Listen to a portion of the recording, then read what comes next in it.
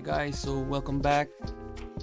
I've not made it as long as it was the last time, trying to give it a little more speed. So yeah, so today we'll be going over something a little bit different. Actually did this video already, but I got some new gear, like this new camera for the videos, give it a little bit more vibe, like, you know.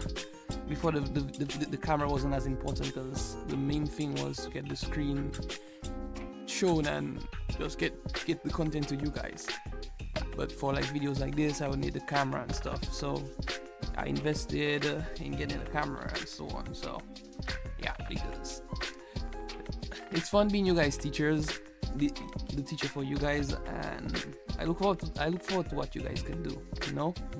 Because I won't be in this game for long with the Bouyon and stuff. I won't always be in it forever. Even right now, the amount of work I do in Bouyon has decreased because I do more of the international stuff now, and yeah. So it's basically, you know, like usually if I get a request, I would fulfill the request, but it's not really as before when I would like just make a Bouyon every day and like send it out and stuff. Like I don't really do it as much now. Every now and then I might, and then it's been kind of busy for me, honestly, like this last couple of months, like the last 7 months. So it's been busy since I've relocated to China and stuff, so it's been different, yeah. So we're doing something different for today's video. For today's video, my goal is to go over my top, no, not the top 10. I would do a top 10 video some other time, but 10 plugins that I recommend for working on Bouyon music, you know, like 10 plugins that I recommend. Like I've used them before and stuff, and they're one of the ones, some of the plugins that I would say, yeah, they're suitable in my perspective, you know. As I always tell you guys, it's from my perspective and I'm telling you guys stuff, because Bouyon has no set pattern or anything right now. Like it's just it's ever changing, because like the Bouyon we had before is not the Bouyon that we have now. I mean, the sound of Bouyon before was different, and then with the new generation, like with guys like myself, Sevion, Massman, Duns, and Kendall, all these guys, like the sound of Bouyon has changed. And then with the new generation, like guys like me and so on, like it has changed a lot more. So, and then with the upgrades of like from FPC from MPC and RX7 and stuff to DAWs, like everything the game has changed, so the song is still ever changing. Like if you listen to the Bouyon before and the Bouyon of now, like it's a whole different ball game, you know. So even the plugins that we use, the sample choices, like you can also use it to identify like some of us, like which is besides our style. Like for instance, like a lot of the times if I hear something, a rhythm with a vocal that uses vocal sample as the main element or something, I would analyze the style as well to guess who it is, because I mean I know the people around who do most of the Bouyon works right now in the industry, like who does most of the beats, who does most of the rhythms, and it's like the select few of us, like, so I already know all this stuff, so it's not hard to tell. But usually, as I say, like if I hear something for vocal sample, I automatically think of Sevion most of the times, because I know this is something that he likes to do, because Sevion does a lot of trap music and stuff, and this is down his alley, you know. So yeah, so let's just get into it. And as I said, the video today will be different, so let's get straight into it. So the first plugin I would like to say that you guys need to go into is this plugin right here, Addictive Drums. You know, Addictive Drums is one of its kind. Like emulating the real live drums, you know. And Bouyon is a thing, like, yeah, we do a lot of Bouyon with like the sampled songs and so on, but like Bouyon has a feel of it that is rock music. And I guess this isn't the right way to say it. Like, some of us assume that way, you know. Like, I know, like, the only other person I know that actually think that way along with me is Danzel, because we've had discussions about this before. But we feel like Bouyon is like similar to rock music, where it should utilize live drums, you know, because when you get a live Bouyon song opposed to the recording Bouyon song, it's like a whole different ball game. So probably if we did like Bouyon, like rock music and so on, it might have a different, it would have a different aspect, you know. But yeah, so Addictive Drums is one of the plugins that would be very good for that. And in Addictive Drums, you actually have like a select set, like you can change your drum sounds, you can change your snare, you can change your kick, you can modify them, and do all this kind of stuff, you know. So Addictive Drums is definitely one of those up there in the drums that I would say is suitable for Bouyon. I've used it myself. So yeah, you guys should definitely try it out. Then next in line would be this plugin right here, the Expand. And as you guys can see from my videos, in the plugins that I use a lot, Expand is one of them. I specifically like the mid tones in the Expand and the pads and the strings. Like, if I don't go for like a realistic string, which would probably be from like my Kontakt plugin libraries, because these are the only place you actually, well, I mean, there's a couple others, but Kontakt is where you get like the real sounding like realistic string songs. So if I don't go into there for that, like what I did for like Angels in the Sky from Signal Band and Shelly, this song I actually went into Kontakt and pulled out the live string songs to make the whole kind of dynastic and the feel of that track, because that track was just a whole different ball game with Bouyon, you know. So I actually went into Kontakt for that, and 1-2 times for a couple other stuff. So you go in there, there's a lot of very nice lead tones, hard tones, soft tones. Like, this is why I usually go whenever I look for my tones, like on a normal day. Yeah. Next up would be ample bass. If we're talking bass, and if any one of you guys who's been here from day one with me, from video one, you guys have seen this multiple times. The only times you might not have seen it is when I'm doing like just like a rhythm by itself. But anyway, I go into like an instrumental track, like a complete backing track, it would be ample bass. This is my bass. This is my go-to. And specifically what I like to do, I would bypass all the instruments, all the plugins, all the internal processing. Like, you see, like right here, you have like where you see like drop D, you have different presets, and then you have like the different options, like the amplifier. You can do your EQ, your room reverb, and so on. You can do all this, but I like to get this out of the way, just get the dry sound out of there, and then I would do my processing directly in my mixer track. So I just want like the dry bass sound. And as you guys know, like my bass sound as realistic as it could be. I program my bass myself. This has actually caused a lot of people to think that I ask me if I play bass, or if I get someone who plays bass to record my bass lines for my tracks. But no, I just program them in myself using ample bass and get that live song going out, you know. So ample on a whole, ample songs. These guys are fantastic. Like, this isn't the only bass they have. They have like 2 other bass tracks. They have the in-hang bass. Actually, I think ample guys are actually from China. So yeah. So they have this bass. They have the in-yang bass, which is, I think, is like one of the top bass in China or something like that. And then they also have like the jazz bass, the J bass. So yeah, they have options. Next up would be your very own flex. Like you guys know, I don't use studio plugins like this. Like very limited use of stock plugins in the FL Studio. But Flex is one of a kind. Flex is up there, man.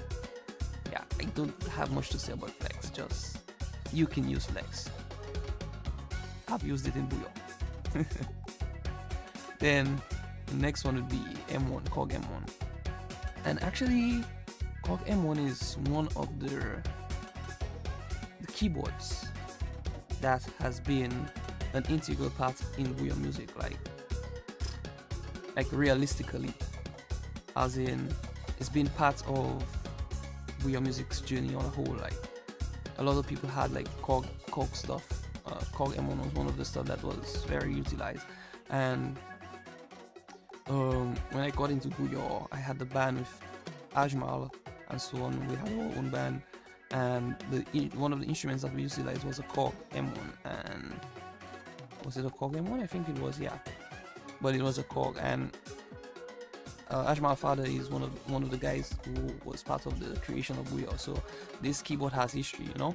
And this keyboard was one of the keyboards that made the song of Bouyon what it is. There's a lot of very good songs in there, but I specifically use the M1 for my piano. Like anyhow I pull out the M1, I'm pulling out the piano, I go in there for my piano.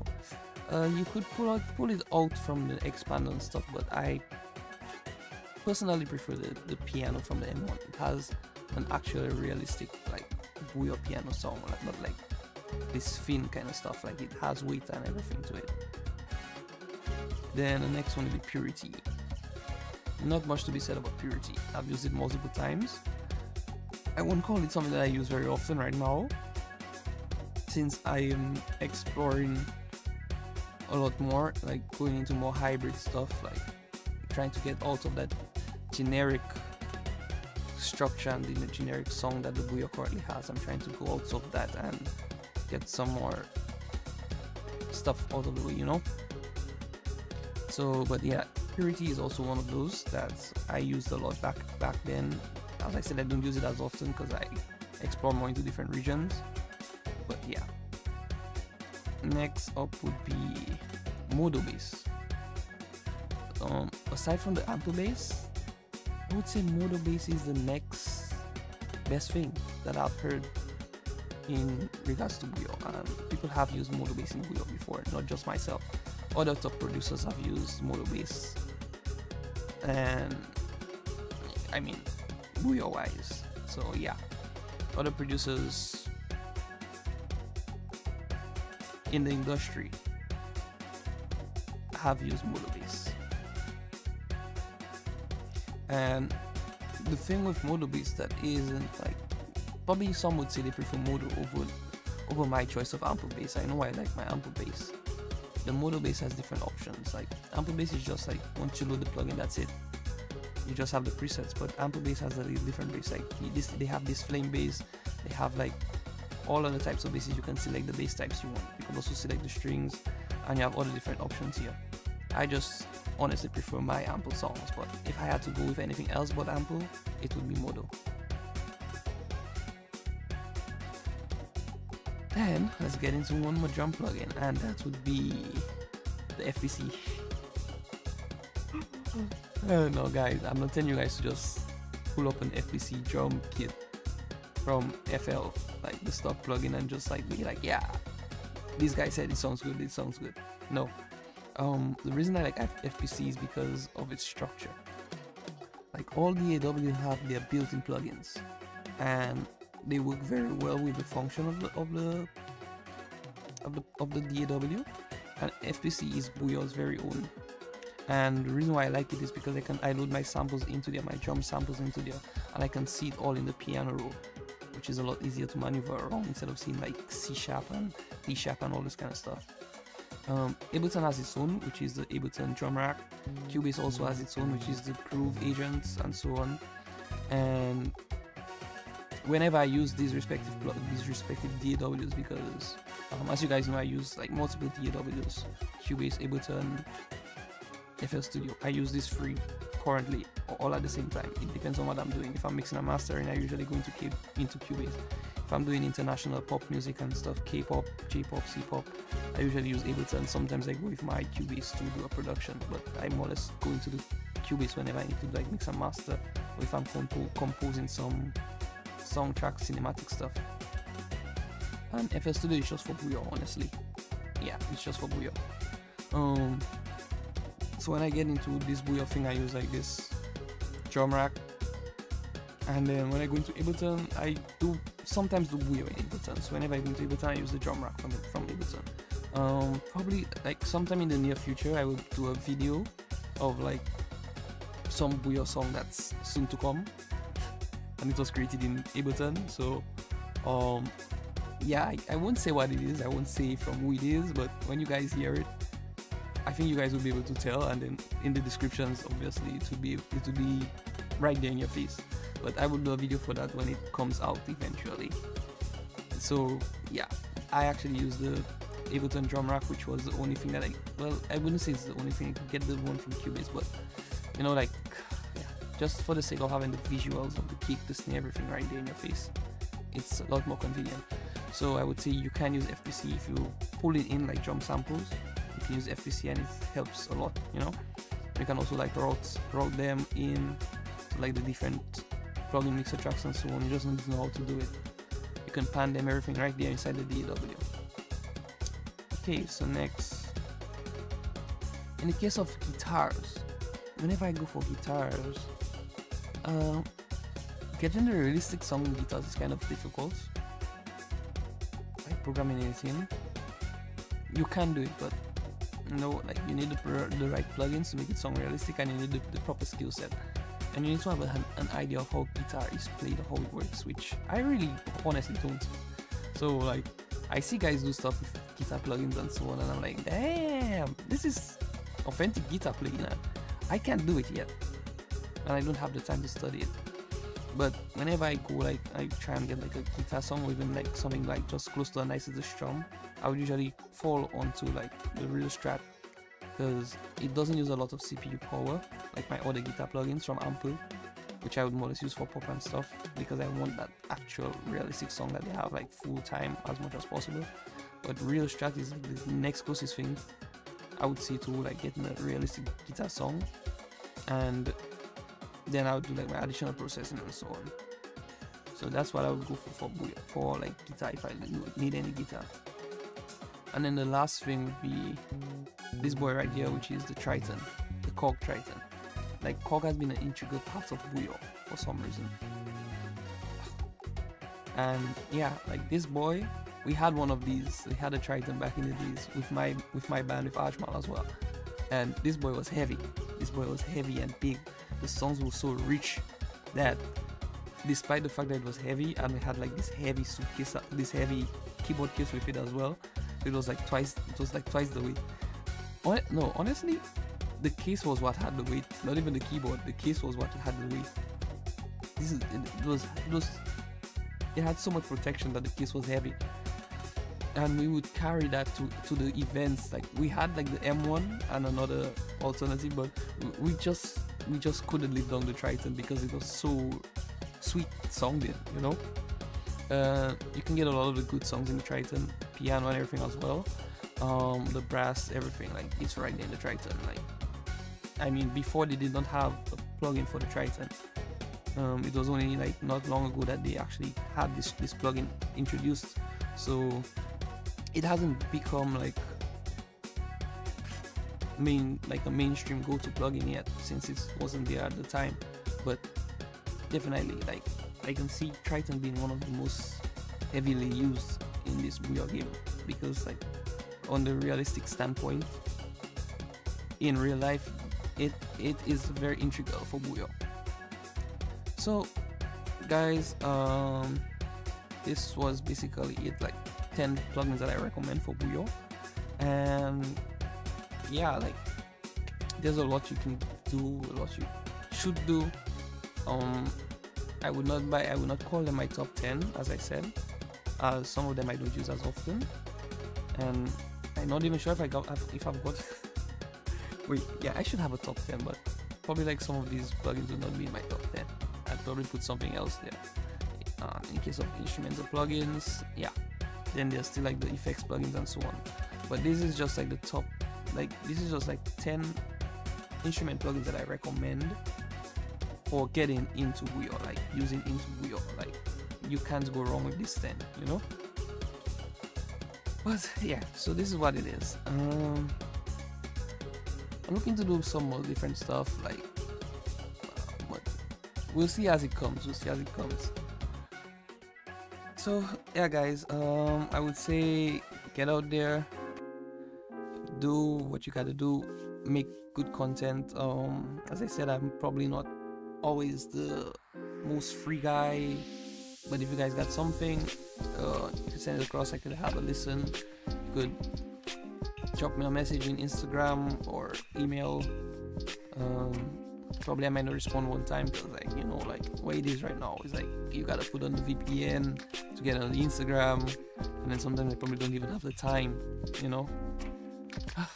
But guys, I look forward to the time we're having together now and the time we will continue to have together. I will be doing not just Bouyon, I will do other stuff, but for now I realize like a lot of people are looking at the Bouyon content. Bouyon is expanding, it's going places, and yeah. Anyways guys, 再见。